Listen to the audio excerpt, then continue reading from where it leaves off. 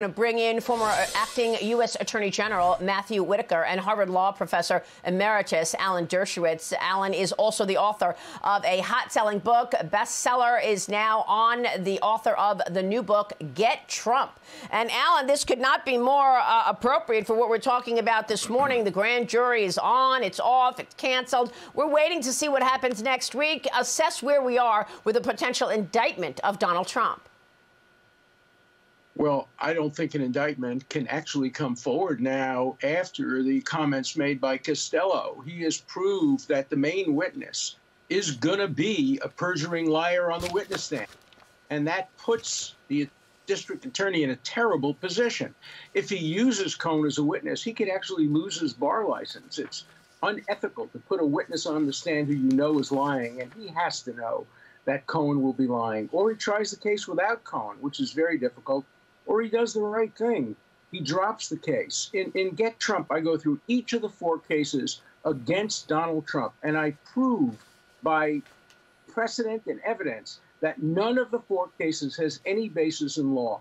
All 4 of them are politically motivated, and I think the worst and the weakest case is the one in New York, which is based on a sworn, admitted perjurer who lied to his own lawyers. You know, recently a court said if you lie to your lawyer, you lose the privilege because that's so bad. But we know that that he lied to his lawyers. His lawyers have essentially broken the privilege and said that he lied to us. He told us he was the only one involved in this payment, that nobody else was involved.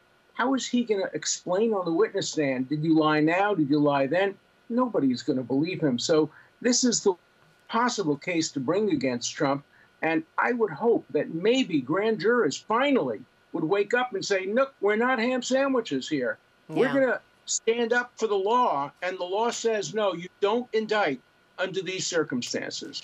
Matt Whitaker, it all becomes even more appalling when you see what's going on the Biden side with these bank records indicating money that was taken in from communist China and distributed to certain Biden family members. How do you see this situation?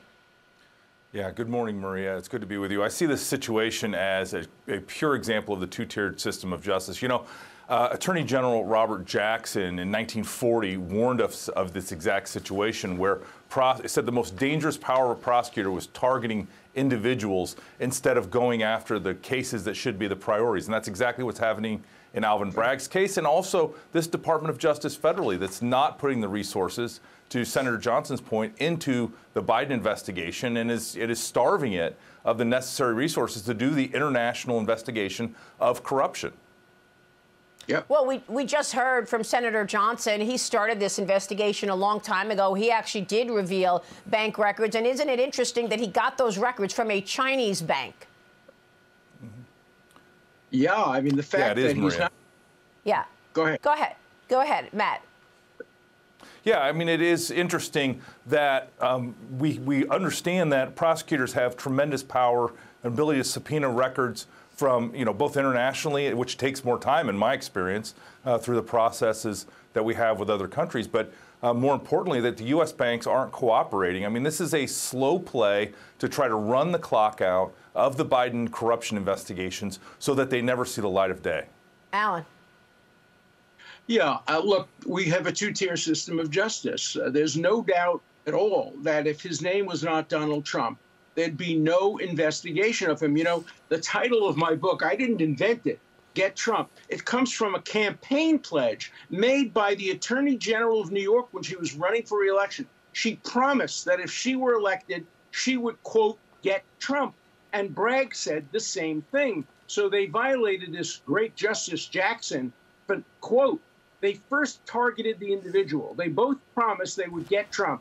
Then they said, let's rummage through the statute books and see what we can find. And they rummaged, and they couldn't find anything. They couldn't find a statutory violation. So they made one up that was beyond the statute of limitations, that involved combining a misdemeanor that never occurred with a federal felony or maybe a state felony. This is the worst example of prosecutorial abuse of discretion I have seen in my 60 years of practicing criminal law. That's why I wrote Trump, not about Trump. It's about us, because today it's Trump, tomorrow it's a Democrat, the day after tomorrow with your Uncle Charlie and your nephew and your niece. This is one of the most dangerous precedents that any prosecutor has ever tried to establish in the United States. I hope the grand jury will stop him, or I hope that politicians, both Democrats and Republicans, will say to him, no, you can't bring this case. And that is why, Matt, Jim Jordan, the chairman of the Judiciary Committee, is investigating this. And he is investigating this, what he's calling an unprecedented abuse and politically motivated Trump probe. But is that going to be enough? He needs to get the DOJ. I mean, what can the Oversight Committee and the Judiciary Committee do at the end of the day? They could make recommendations, but you need a willing DOJ to actually come down with a prosecution. Yeah, this is going to put an interesting contrast in what we've seen previously. Remember, we were told that the Select Committee on January 6th had unfettered power to get whatever they wanted, and no one should get in their way. And if you got in their way, they were going to hold you in contempt. And so now Alvin Bragg has been subpoenaed. The Congress has legitimate interests, which were outlined in their letter, which included the spending of federal money, the use of federal resources, the special counsel's regulation, and how the interaction between state and federal prosecutors work. And so I think if Alvin Bragg doesn't show up and he's held in contempt by Congress, what does the Department of Justice do? Do they act like they did in the last Congress, or are they purely partisan like we think they are, and they don't do anything and let it die on the vine? Yeah. Well, unfortunately, our adversaries are watching all of this as well. Final word, Alan. We have to remember, too, the January 6th committee is complicit in this. They actually doctored the tape of President Trump's speech on January 6th. They deliberately omitted the words peacefully and patriotically. If a lawyer did that, that lawyer would be subject to disbarment. And so we're seeing this in Washington.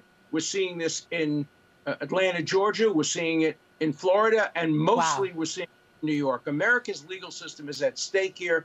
And District Attorney Bragg should do the right thing and drop this case. Really an important point there. Gentlemen, thank you. We will continue to keep a spotlight on it. Former acting U.S. Attorney General Matt Whitaker and Harvard Law Professor Emeritus Alan Dershowitz. Thank you, gentlemen. We will continue to watch. I'm Steve Ducey. I'm Brian Kilmeade. And I'm Ainsley Earhart. And click here to subscribe to the Fox News YouTube page to catch our hottest interviews and most compelling analysis.